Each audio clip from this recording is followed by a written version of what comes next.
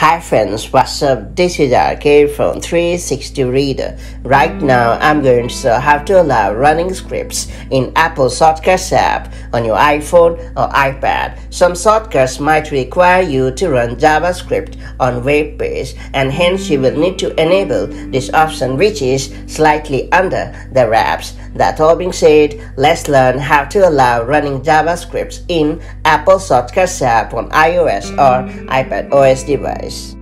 Before getting started, make sure you have subscribed our YouTube channel and hit the bell icon so that you won't miss any update from 360 Reader.